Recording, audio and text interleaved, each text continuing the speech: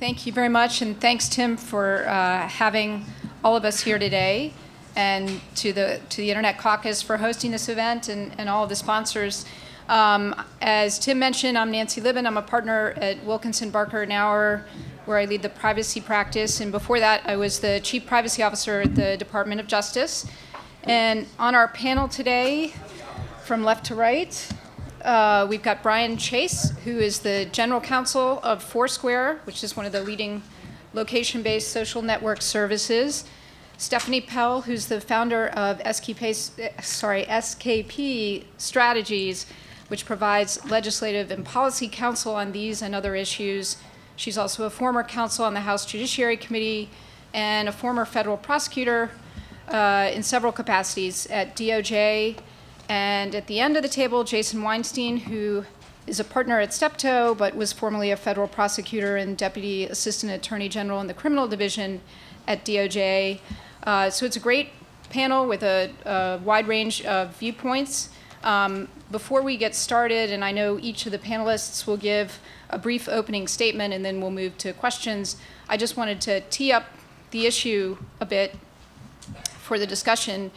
And I know that last year at State of the Mobile Net, you all had a lively discussion about the Supreme Court's then recent decision in Jones, where the court reached a unanimous decision that law enforcement's installation of a tracking device on a suspect's vehicle and the subsequent prolonged tracking of that suspect was a search under the Fourth Amendment. And without getting into the decision, because I know that's been discussed, as you may recall, although the court reached a unanimous decision, there were three separate opinions in that case. Justice Scalia wrote the majority opinion, but Justices Sotomayor and Alito wrote concurring opinions. And Justices Alito and Sotomayor discussed or alluded to the ways that location information is generated and used today to provide services to consumers, and how the rapid pace of technological change might outpace our ability to understand its impact on privacy. And they noted in their opinions that the court's decision left open several important questions about location privacy in the digital age, such as what kind of privacy interests individuals have in location information that's generated by a cell phone and obtained by law enforcement from a wireless provider or from a mobile app provider, for instance. Justice Alito suggested in his concurring opinion that Congress act to fill the gaps, and indeed it has, and we just heard from Congressman Chaffetz about the GPS Act, the Geolocation Privacy and Surveillance Act, that he has introduced in the House, and I should note as well that that bill is co-sponsored by House Judiciary Committee Chairman Goodlatte, who's also a co-chair of the Internet Caucus. And a companion bill has been introduced in the Senate by Senators Wyden and Kirk. Just to provide a bit of background on what this bill would do, and then kick off the conversation, these bills would make it unlawful for any person, as Tim Lorden mentioned, any commercial entity, any individual, or any law enforcement entity to intercept, use, or disclose geolocation information unless one of the exceptions to the bill applied. And I just want to touch briefly on the definition of geolocation information in the bill because it's quite broad. It covers any information concerning the location of a wireless communication device, such as a cell phone, or a tracking device that is generated by or derived from the operation of that device and could be used to determine or infer information regarding the location of a person. So either used to either determine the location or infer the location of a person. That's quite broad. And of course, several exceptions apply in the commercial context. Prior express consent is enough to allow a commercial entity to intercept and use that information. And in the law enforcement context, there are exceptions when law enforcement has a warrant or in certain national security cases and in certain emergencies. But would love to hear from the panel about what they think about this legislation and whether they think those exceptions provide the right balance of protection while still allowing the use of that information for legitimate purposes. I think I'll start by asking Jason, going back to the definition of geolocation information in the bill, to explain the different types of geolocation information that law enforcement and commercial entities might be able to intercept and use, and the different legal standards that currently apply to those different types of information. Sure. Thank you, Nancy. And I'm sorry, if you want to give your presentation before answering that question, that's... Sure. Well, let me just make a couple of remarks before I answer that question. I was at DOJ, as Nancy said, for 15 years, and I prosecuted during that time just about every type of crime imaginable, with a particular emphasis on violent crimes, and more recently cyber crimes. I prosecuted more murder cases and gang cases and other cases against violent actors than I can count, where cell phone location information actually turned out to be critical to solving the crime, or having solved the crime to actually proving it in court. I've been in private practice for 3.5 days. But I'm going to try as much as I can to give you the perspective not just of someone with a law enforcement background, but of someone who's now in a position of representing providers as well. And I can tell you as a general matter, whether I'm wearing my very large law enforcement hat or my very recently acquired provider's lawyer hat, clear rules are needed, and clear rules are good for everybody. At the end of the day, everybody benefits from clear rules of the road. They're good for law enforcement, they're good for consumers, they're good for providers in their own dealings with law enforcement, and they're good when those rules govern the relationship between users and providers, not just between citizens and law enforcement and citizens and their government, but between users and providers. And that kind of clarity is best provided, I think, by Congress and not by the courts. In the Jones case, Justice Alito recognized that the kind of line drawing that we need to have here is really best done in a comprehensive and thoughtful way by the legislative branch and not by courts. And in fact, if you look at the development of case law that I'll get to in a moment regarding cell site information, you'll see that it's a bit of a mess. And so this kind of judicial legal development is not helpful to anybody. But having clear rules does not mean having only one rule. Not all types of location information are created equal, as I'll explain in a moment, and they should not all be treated equal. There is a difference between historical and prospective information. There's a difference between information that is gathered in a time-limited period and information that is obtained from monitoring someone 24 hours a day, 7 days a week. And our privacy laws operate, and they always have operated, in a continuum. The lesser the intrusion, the lower the standard of proof the government needs to get an investigative technique approved. The greater the intrusion, the greater the burden of proof the government has to meet. You can stop and frisk someone if you have reasonable suspicion that they are armed and are engaged in criminal conduct. If you want to arrest someone or search them, you need probable cause. If you want to obtain basic telephone subscriber information or records of who a person has called, what phone numbers a person has dialed, you need a subpoena, which simply requires relevance to a criminal investigation. If you want to listen to the calls, wiretap the person, you need a wiretap order, which requires probable cause and then some. So, consistent with that continuum, we have always operated under a system where law enforcement has the tools it needs, using less intrusive techniques, to develop the evidence needed to achieve probable cause. So the phrase that we often use is building blocks. Law enforcement officers don't start their investigations with probable cause. They just don't. They start with a suspicion that a person is engaged in a crime, and then they set out to try to prove it. And the way they set out to try to prove it is by using lower level investigative techniques that they can obtain using lower burdens of proof to try to build the evidence necessary to get over the threshold for probable cause, whether that's to do a wiretap, to do a search warrant, or to ultimately make an arrest. So while there are a lot of things about the GPS Act that I think are good, and all of them are well-intentioned, truly protecting privacy requires not only that law enforcement has to use lawful process to get information, and that they have to follow clear and appropriate rules, but truly protecting your privacy means that law enforcement still needs to be able to get the information it needs to solve crimes and to get criminals off the street who are threatening you or threatening your privacy. So clear rules are great. A one-size-fits-all rule is not so great. It's not great for law enforcement, and ultimately I would suggest it's not great for the safety of the public. So to Nancy's question, and this will explain the building blocks point in a little more detail, there are significant distinctions between the different types of location information that law enforcement can obtain, and that's true even within the realm of cell phones. Under current law, the evidentiary standard the government needs to meet depends on the type of cell phone location information the government is seeking. As you may know, whenever you place a phone call, whenever you send a text message, your phone, in the ordinary course of business, sends a signal to the tower that is closest to you, often the one that's closest to you, so that that tower can make a record of where you are and can complete the text message or complete the transmission of the call. Your cell phone provider has this network of towers, and your cell phone provider maintains records of what cell towers your phone is hitting off of in the ordinary course of its business. And it does that so that it can complete calls for you, send text messages for you, and provide you with cellular service. Those cell towers vary. In an urban area, they are more dense, and so they cover smaller geographic areas per tower. In a more rural area, they are more sparse, and they could cover areas of a number of miles. Cell tower information, when we seek it and when we get it from providers, is not nearly as precise as GPS, as it's commonly understood. Cell tower information tells you only the physical location of the cellular antenna that is serving your phone during a phone call or during a text message. That varies widely. If you're in New York City, it's going to be a more precise area. If you're in Des Moines, Iowa, it's going to be less precise. And depending on call volume, the tower that's serving your call might not even be the tower closest to you.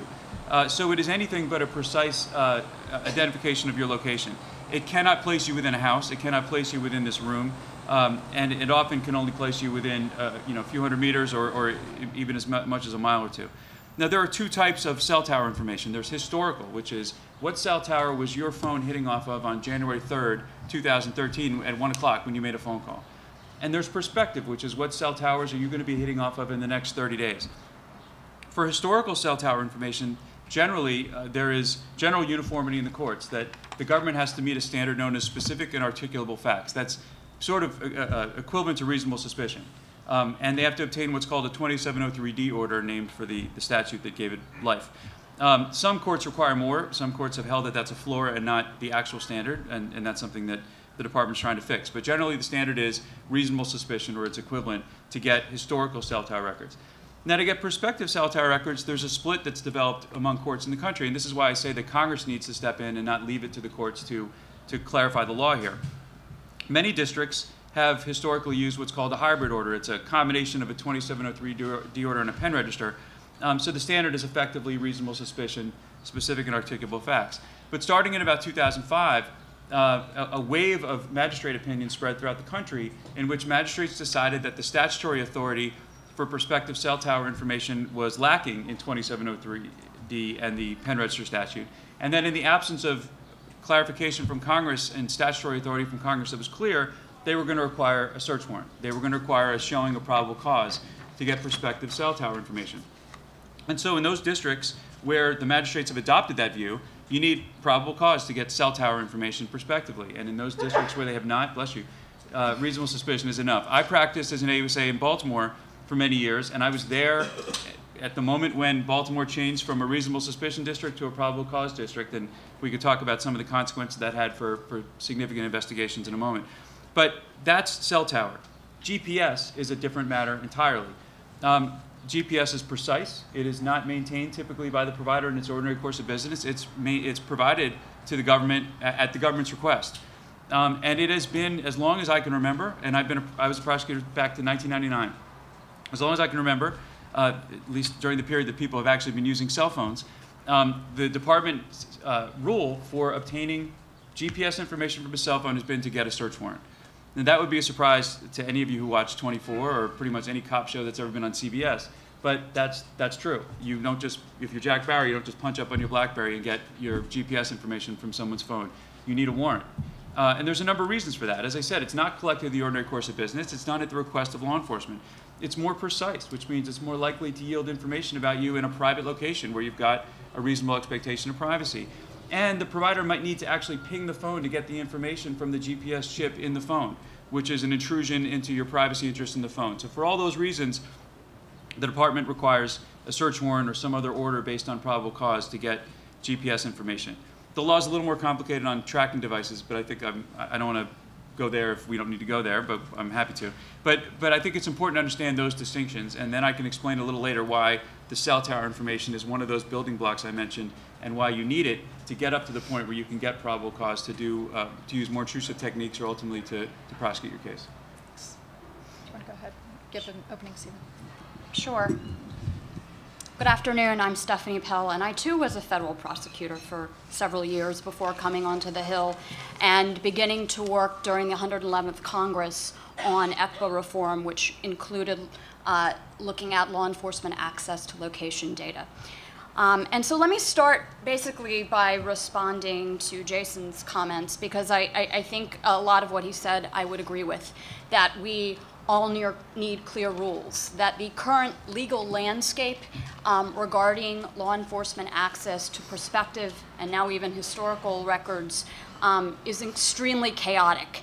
And you have magistrate judges even in the same district who are authorizing law enforcement collection of location data under different standards. And that's not good for any of the major stakeholders, privacy, equities, law enforcement, or industry. Here's where I'm going to differ a little bit, and I find this a very interesting point. Jason has drawn a really firm line in the sand about precision of GPS data and cell site location data. And let me first say that I'm not a technologist. I rely on technologist friends to explain this to me. But the way that I understand it now is that because, especially in urban areas, our need and use of our cell phones and our requirement that carriers send all of our emails and our text messages and our calls has become so necessary that cell towers sometimes can't handle all of the traffic. So in order for carriers to provide you with good service, they are now deploying some technology called microcells, femtocells, and picocells. And these small devices can be sent to you in the mail, and you can put them in your home, and they will serve as a little mini cell tower. And when your phone connects with that microcell, it will generate location data, which will show that your phone is in that area, in your home. Professor Matt Blaze, who had testified a couple weeks ago at a House Judiciary hearing on law enforcement access to cell phone location data, and had previously testified in the 111th Congress, has made the important point that trying to draft legislation that strictly is based on the relative precision of cell site location data versus GPS makes no sense. Why is that? Because we are only going to trend for cell site data to become more and more precise. And to the extent that we keep trying to draw a line in the sand, we're going to end up with legislation that is out of date a few years after it's passed, if it wouldn't already be out of date. Now, that is not to say, as Jason said, that a one-size standard fits all is the appropriate way to go either. Congressman Bobby Scott at the location hearing a couple weeks ago said that a probable cause standard is the place to start the discussion.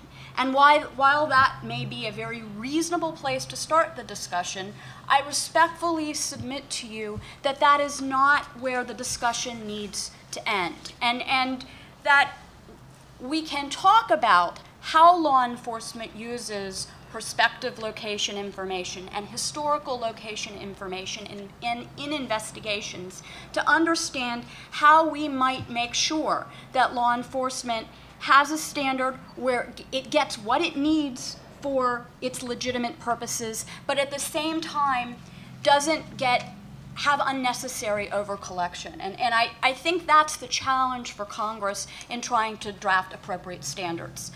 I also think that a total focus on standards is probably not the best way to address all the privacy concerns with location data. For example, let's say there is a bank robbery that occurs, and the robber or robbers were all wearing masks, so nobody gets a good look at who they are. It is reasonable as a starting point in an investigation for law enforcement to want to learn all of the cell phones that were in the vicinity of the bank at the appropriate time. Now, that likely means that you're going to get, of course, if the bank robbers had cell phones on them, you're going to get the information that they were there. but you're also going to get a lot of innocent third-party data.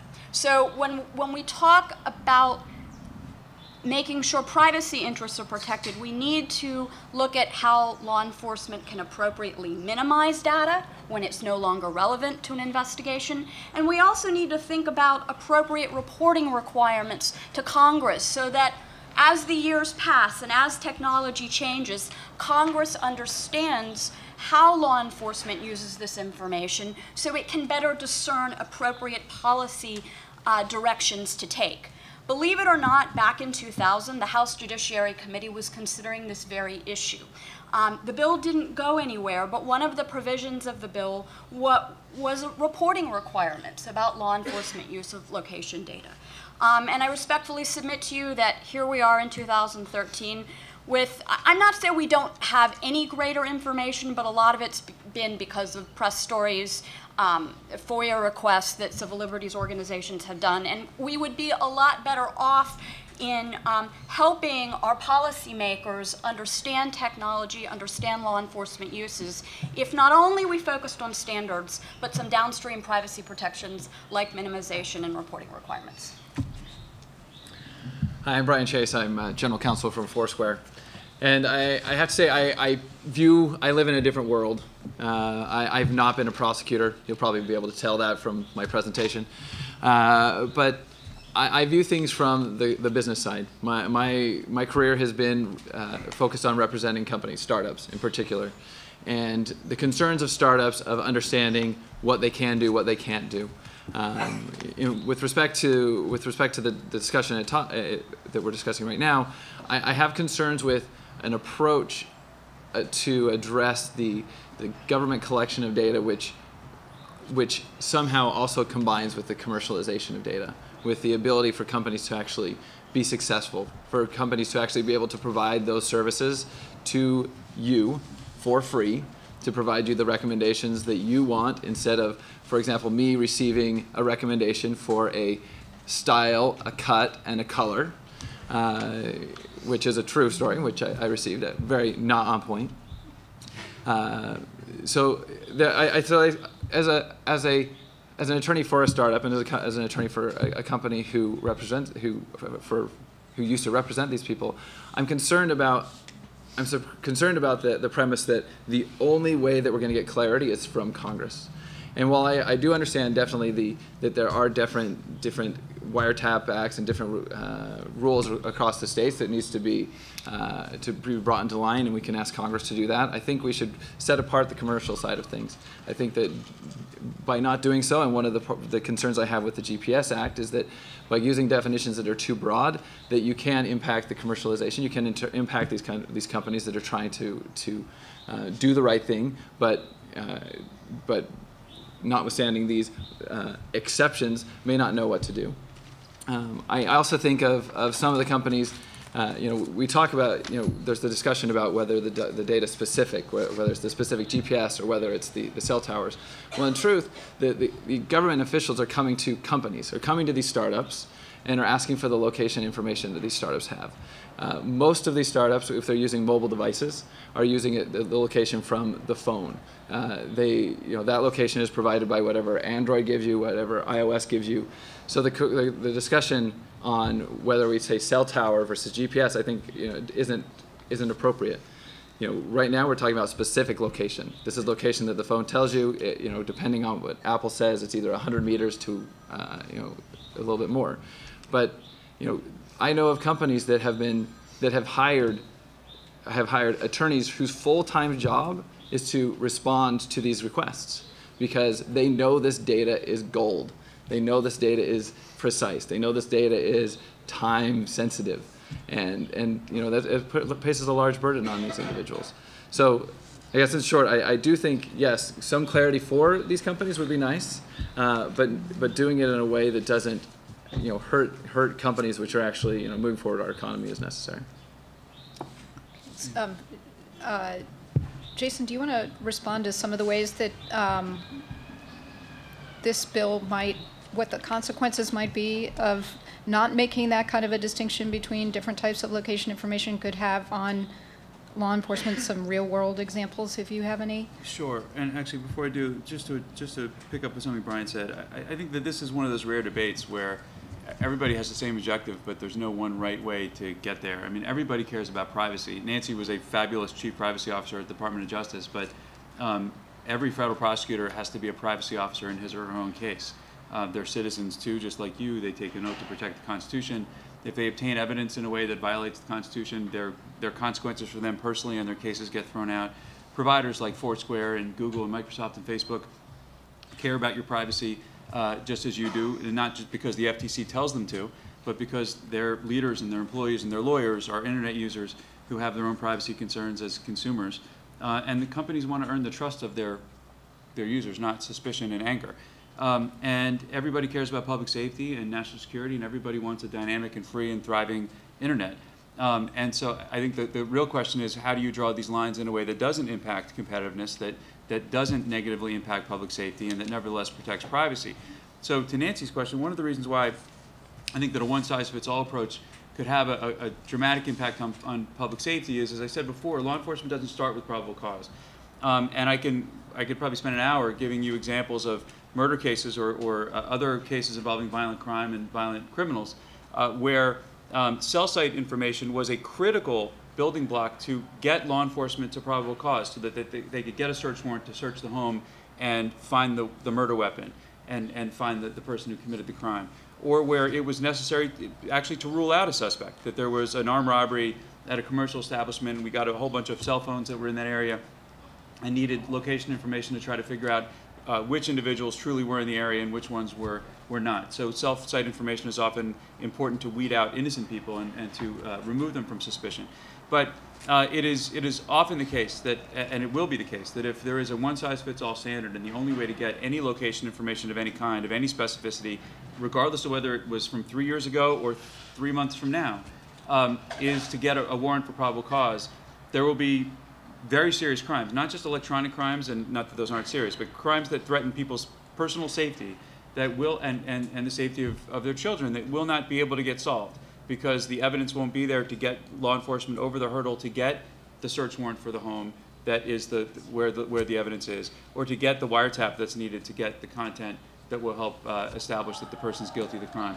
And so that's why I say that we need to continue to have a system here, just as we have for decades, of a continuum where the greater the intrusion, the greater the burden of proof. And Stephanie makes a very good point, that it's not just about the standards you write. It's also about the way those standards are applied. The New York Times did a great report last year or 2 years ago that suggests that ECPA standards, the standards that govern access to content information and metadata about electronic communications, are not applied consistently between the local and state court systems and the federal system. The Electronic Communications Privacy Act is supposed to be the law of the land, not the law for federal prosecutors. There's like a soccer game going on over there. But it's supposed to be the law that applies to the New York City Police Department, the Baltimore Police Department, and the FBI. But it's not. In practice, there are local police departments that are sort of subverting the requirements of the statute and getting location information or content information without adhering to the strictures of federal law. The first time I ever had a Baltimore cop come up to me with what they call in the parlance pinging data, GPS data from a cell phone that I didn't authorize him to go get. I asked him to show me the order that the judge signed and the application for the order. In words, it was shorter than the answer I'm giving now, much shorter. And it had nothing, even within a mile of probable cause. And we then undertook to stop the police department from doing that, but that's happening in police departments all over the country. So whatever the standards are, whether they're changed or whether they're increased or decreased or they stay the same, one thing Congress could do, and this is something the GPS Act I think tries to do, is to make clear that the standards that apply to the federal system apply to all law enforcement systems because they have to be applied uniformly. And even within the federal system, Stephanie is right. Within the same courthouses, certain courthouses in this country, you could walk down the hall and have one magistrate require probable cause for location data and one require reasonable suspicion. That's not fair to law enforcement, but it's not fair to citizens either. There's no justice when the law is applied differently to different people, even within the same federal system and even within the same federal courthouse. So I think that the consequences of having a one-size-fits-all system is that cases can't get built in many critical ways. And that there will be lots of crimes that go unsolved, and there will be a negative consequence for public safety. And so I think that standards should be clear, but there should be a continuum as there is in so many other areas of law enforcement. And most importantly, the standards have to be applied by judges in a rigorous way. Just one other example. I was an AUSA in the Southern District of New York before I came to Baltimore. In the Southern District of New York, if you want a pen register, which is a prospective list of who's calling you, what phone numbers are calling you, what phone numbers you're calling, you could put it on a postcard. You just have to certify to the judge that the information is relevant material to a criminal investigation, you will get your pen register. That's all the statute requires, by the way. In Baltimore, you have to write a PhD dissertation. You have to write 15, 20 single-spaced pages of facts, laying out all of the evidence in your case. And I have submitted those and had them returned to me for being insufficient. Same standard, but being applied very differently, one more rigorously, one less rigorously by federal magistrates in the United States in the same period of time. So I think that we need to make sure that our magistrates and our district judges apply the standards rigorously, whatever they are, and apply them consistently. Thanks. And then I'm going to ask a question of each of our remaining panelists, and then I wanted to leave time for questions from the audience. So if I could ask Stephanie, you sort of a conceptual question. Just briefly, if you could talk about the privacy as conceptually, and looking at what this bill does. This bill requires law enforcement to get a warrant to obtain location information from Foursquare, for instance, which has already obtained consent from the individual to collect and disclose information about that person's location. So I think what the bill does through legislation is eliminate the effect of the third-party doctrine by allowing people to have more control over with whom they share their information and for what purpose. And if you could just briefly discuss as a conceptual level about privacy, not being a binary concept between disclosure and non-disclosure, but something a little bit broader than that. Sure, and if I can, I'll sort of ground that in a third-party discussion. I think one of the interesting things, although I don't know how, I'm guessing it's going to take a long time to have traction, is Justice Sotomayor, in the Jones opinion, or her Jones opinion, basically said that perhaps the third-party doctrine has outlived its use in the digital age. That in a digital age, when we are constantly giving information to third parties for one specific purpose, perhaps we don't waive our privacy rights insofar as just because I'm sharing with Foursquare doesn't mean that I willy-nilly am saying Foursquare can share with the government. Just when we say third-party doctrine, it's a concept that comes out of two cases, the Smith and the Miller case. One was telephone toll records case, one was a bank record case, which basically says when you share information with a third party, you give up your privacy rights, so to speak. And now, of course, the law, Congress has come in over time to try to rebalance more in the favor of privacy. When the Electronic Communications Privacy Act was first passed in 1986, that was an attempt to rebalance. The Right to Financial Privacy Act is another statute that does that. What we are seeing now, though, is as we are kind of stretching the bounds of ECPA, and there are all sorts of providers who may not have fallen under ECPA's definition, because let's face it, ECPA was a statute passed in 1986 when cell phones were the size of small kitchen appliances. We can appreciate that as new technologies and our reliance on third parties to store everything about our lives in the hands of someone else, so to speak, that really conceptually stretches the notion. Am I really wanting Foursquare to share my location? Am I really giving consent to them to share it with everyone? Or are there some limitations? So the GPS Act is trying to bring kind of those expectations back into balance, if that sort of gets it. Yes, thank you. And Brian, I wanted to ask you generally if you could talk about the ways in which individuals use location-based services, and the ways in which companies are seeking to use location information to provide new services, if you have any insight into that in the startup community. Yeah, so one thing that's interesting with location, and Jason mentioned this, that there's different types of location, but there's also, in this context of location-based services and location on phones, there's also an additional type. So you have the location that your device receives, so the location that is reported by whatever location services API that the device provides. But then there's also these services like Facebook, Foursquare, Yelp, the check-in service, I guess you could say, where you can actually voluntarily say where you are. And there is no obligation that says that if my mobile device says that I am across the street, that I can't say that I'm here, at Sewall-Belmont. So there's a question whether, also in a way, whether one of those is content and one of those is location. There's always been a discussion with respect to warrants and subpoenas whether content, what level content falls under, and it, currently, the understanding is, well, that would fall under the warrant.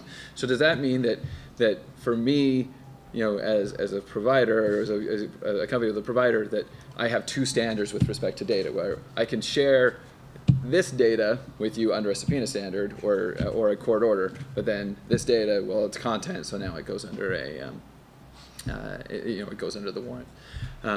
But I mean, location is becoming a big thing. So location, a lot of the recommendation services, almost actually all the recommendation services that you have on phones, you have Google Now, you have Foursquare, you have Yelp, use your location to give you an idea of where you want to go to eat. When you are identified in a location here in DC, it's not going to recommend to you a restaurant in New York City. But then there's also other applications like maps. If you didn't give your location to maps, then how would you use a map? Another application that uses a lot of location data is the Weather Channel app, which do you want your location here or there? When you open the app, do you want to have to put in your exact address for it to then give it to you, or do you just want to turn on and tell you the app? But then with these, are you paying for them? How do they get paid for? And so, companies, mobile devices are having a difficult time finding a monetization strategy. The big news with Facebook of the last quarter was, hey, it looks like we're figuring it out. So maybe they're getting it. Right now, monetization, we've lived in this world for so long where we've had all these services for free based on the information that we provide from the web.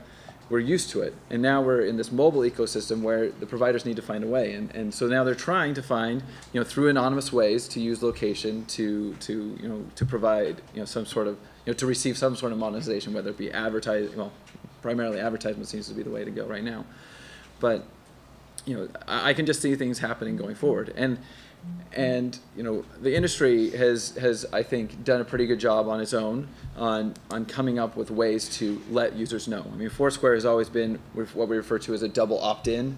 Well, I guess it's triple, because you have the platform asking if you can use your location, and then if you're going to share your location, you have to check a location and check in.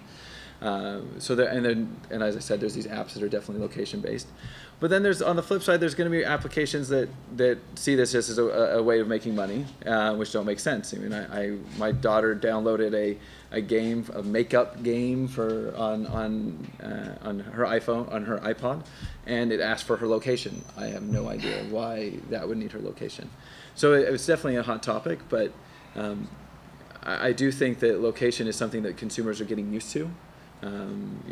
It's not, people are used to the concept of their location being shared. I do like this discussion about when they give consent to Foursquare, whether that means, well, we acknowledge that the government can come to you for my data. But I do think it's going to be a topic for years to come.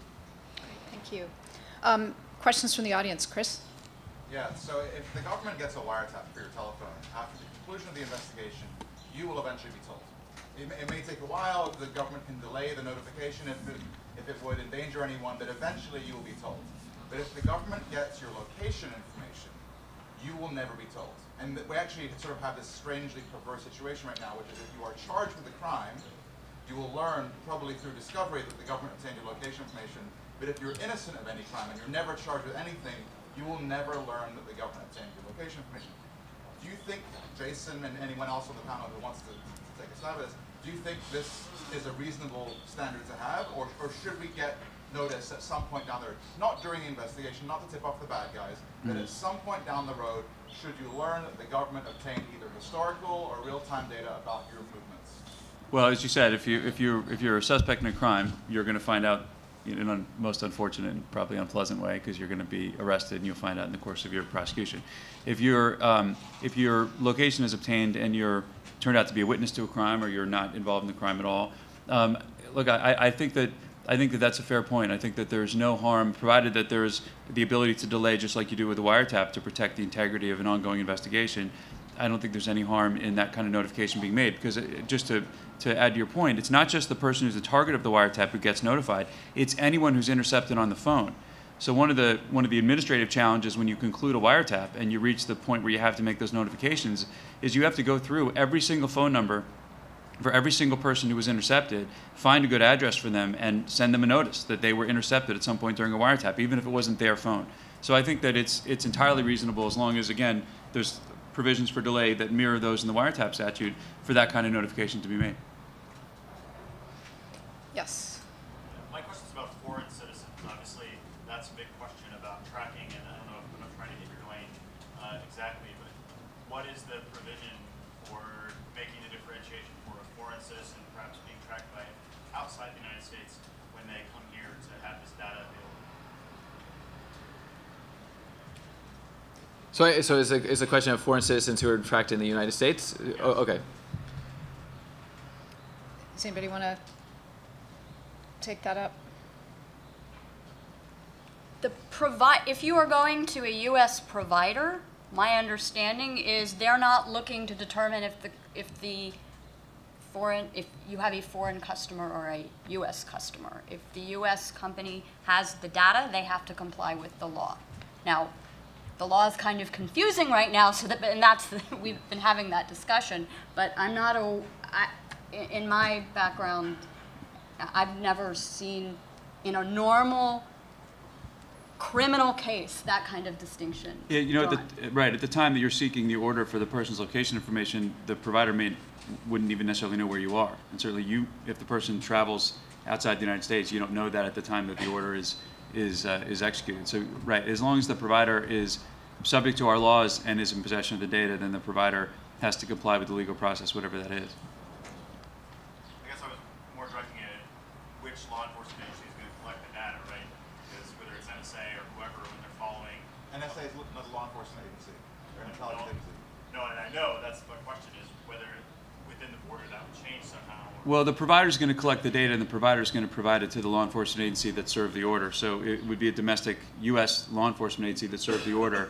The law enforcement agency in the U.S. doesn't get the data directly; they get it from the provider. It's also worth noting that these kind of, just to put this in perspective, one of the ironies of this whole debate is that we spend a lot of time focusing on privacy vis-a-vis law enforcement, and law enforcement orders seeking location data or cell phone use data or internet use data affect an extraordinarily small percentage of users nationwide or worldwide. And Microsoft's law enforcement compliance report from 2012 reflects that law enforcement requests at every level of the United States, state, local, and federal, related to 0.02% of all users of Microsoft services. Google's report reflects that law enforcement requests affected about 0.0058% of Google users. Now, the numbers for cell phone users are somewhat higher because cell phones are so pervasive, but 100% of mobile device users, when they buy an app and or their daughter buys an app and have to worry that app is going to be requesting or utilizing the location services, but very small percentage of the population, and only those who are suspects in crimes, need to worry about law enforcement tracking them. Now, if you are a suspect in a crime, you should tell me afterwards because I'm looking for clients. But if you're not, it's not something that is going to affect your life. The flip side, though, is that whereas legislation is really necessary to clean up these standards, this confusion about the standards for law enforcement, I think Brian's right. It's not at all clear that legislation is necessary to address the privacy relationship between consumers and their providers, because it's now become a market force. You find Google competing with Facebook, and Facebook competing with Microsoft, and Microsoft competing with Google over which one is more protective of your privacy. So there's a cachet to being protective of consumer privacy, and the market will act as a corrective force there. I mean, the fact is, there's poll numbers that show that a very high percentage of Americans don't want to be tracked on the internet, but a very similar high percentage of Americans in other polls show that they want location-based services that are helpful to them. They want Foursquare, they want maps, they want the things that Brian mentioned. They want advertising that's relevant to them. They want to know when there's a Starbucks around the corner, although I don't know what corner you could be on where there's not a Starbucks around the corner. But they want internet services to be free and useful and relevant to them, and that only comes from a certain degree of tracking. So I think that in the consumer space, which affects everybody, we need to allow time for the market forces to sort of bring us to a place where providers are more protective. But in the law enforcement space, which affects almost a very small percentage of the population, we need some clarity. I just say that the statistics that Jason just quoted were voluntary disclosures by 2 companies. Kudos to those companies, yes. But the law doesn't require that kind of disclosure, so that when Congress sits down to figure this out, it's like pulling teeth to get it. So perhaps one point that law enforcement, maybe even companies, could agree to is some reasonable reporting requirements to kind of track trends along the way. You also could require that from the judges. You made the point about wiretaps. It's also a provision in the Wiretap Act that every time a wiretap is completed or a wiretap order is signed, the judge has to fill out a piece of paper, a form, and send it to the administrative office of the courts, which is not far from here. And they compile that for every single federal judge in the United States every year. And they report to Congress on how often wiretaps are issued in each district in the country. And those same judges who sign pen registers and D orders and orders for location information could fill out a form that's tailored for that purpose too, submit it to the administrative office, and they could provide it to Congress, and that would give Congress a greater window on how these various techniques are being used. And I would just add to that too, because there's no exclusionary rule in ECPA generally, just moving away even from location information, a lot of requests for stored communications are left sealed, and we don't have information about the degree to which requests are made for that kind of information either. So we have time for one more question, if anybody has another question. If not, please thank the panelists. Thank you. And thank you to the audience.